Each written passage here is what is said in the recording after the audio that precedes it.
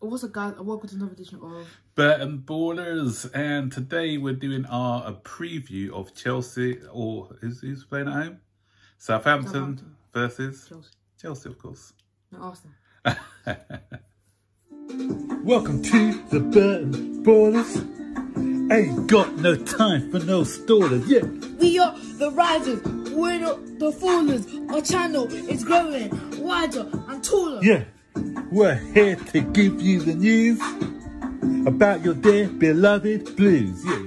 So if you like this YouTube channel, like, subscribe and turn on that bell. Yeah.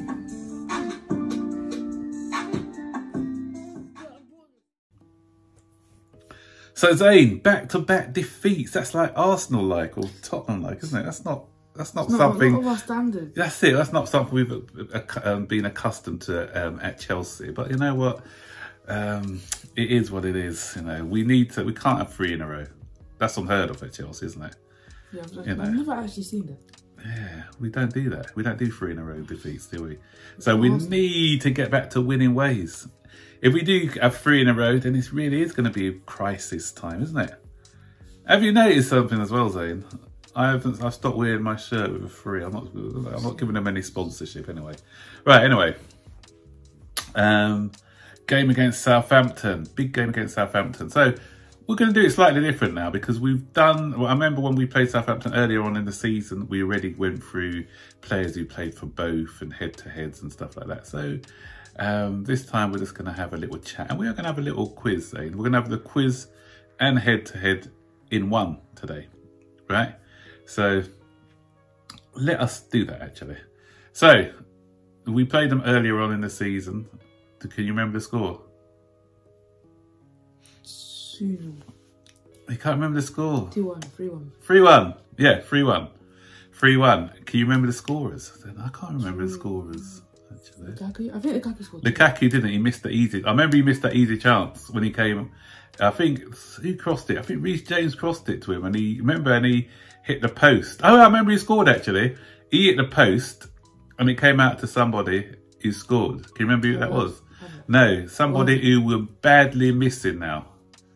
Werner did score, actually. He scored... I remember it was 1-1 for a long time. James Ward-Prowse, I think, got a penalty. We scored 2 goals in the last 6 minutes, if I remember correctly. Can't remember who scored our first goal, though. I can remember who scored our next 2 goals. I can't remember who scored the first one. Wait, we're missing him badly.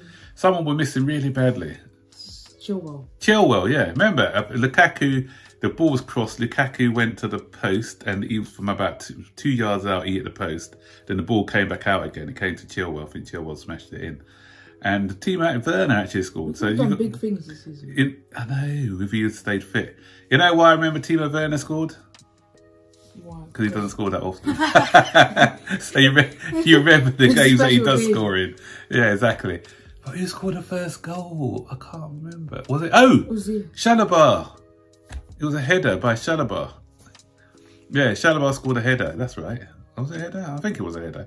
Was it a scuffed header? Maybe. It hit the floor. Yeah, I think so. So 3-1 we beat them. But our record at St Mary's isn't great, is it? We haven't. Remember they beat us. No, they beat us at Stamford Bridge that year. Remember that guy? 3-2. Oh yeah, the last minute they scored the Westergaard. Oh no, that's to equalise, to make it 3. Remember that one? Yeah, that was 3-3 when we were 3-1 up, and that was under Lampard. But then they beat us a couple of years ago. Was it under Lampard again? Where that guy chipped the ball over and there was a kid. He was Offiemi or someone, wasn't it? I can't remember who it was. He scored this. They beat us 2-0. He scored a goal, and then the old boy. What's his name? He's winger. He's a winger, and he chipped it over, lifted it over the goalkeeper. Black guy who plays on the wing for them. Why's my memory gone? Anyway, yeah, can't remember. I'll remember it after we've done the video. Begins with R. His name begins with R. Bertrand. No, not Bertrand. Begins with R. No, that's gone. Yeah, anyway.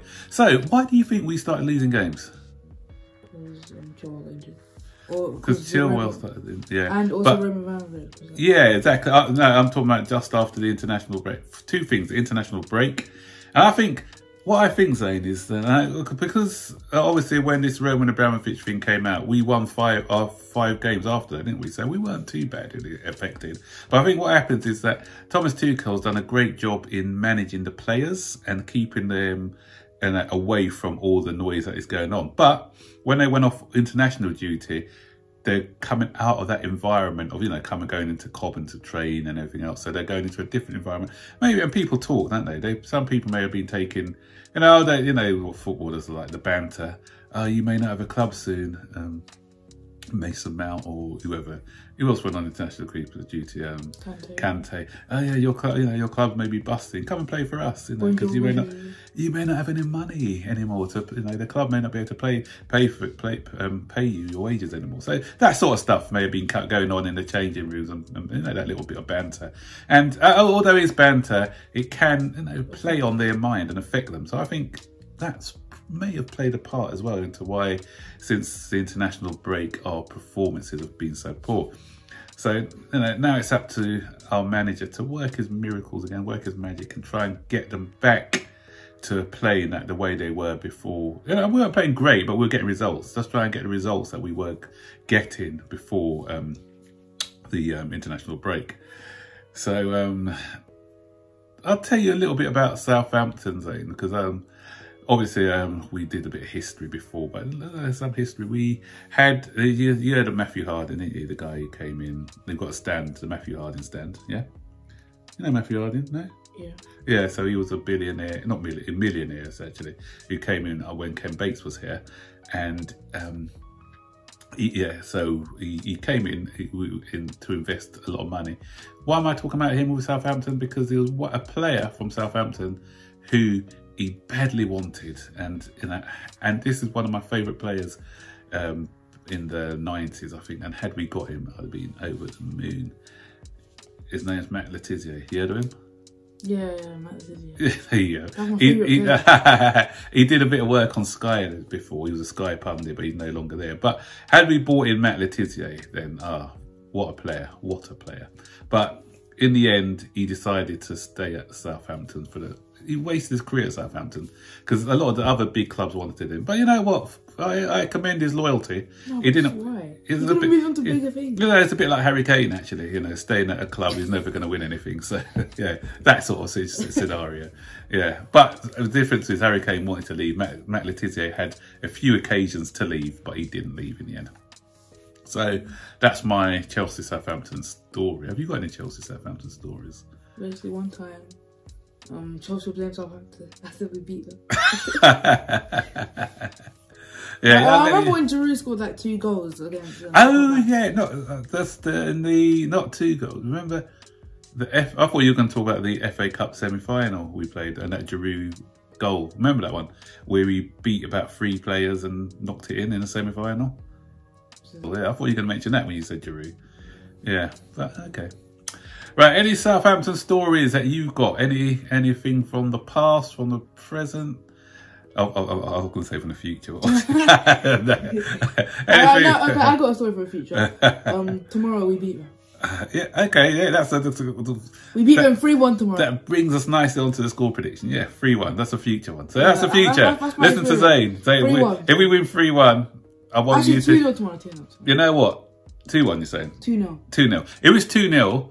I know it's a preview, but I want everybody to come back on here and give this video a like if he's right, and it's 2-0. Sorry. I'm going. It's going to be tight. It's going to be nervy, and because of our past performances, I think we're going to tighten up at the back and try and defend better. And I think we are going to come away with a tight 1-0 victory tomorrow. What do you guys think? Stick your comments in the section below. Until then, guys, don't forget, like the video, subscribe to the channel, and turn on all post notifications so you'll be notified when I make a video. Share this video, comment down below, and can you please get this video to 55 likes? 55 likes. I'm still trying to think of the player as well. Begin with oh dear, can't remember. Anyway, put his name in the comment section below if you remember who I'm talking about. Okay, take care, guys. Bye bye.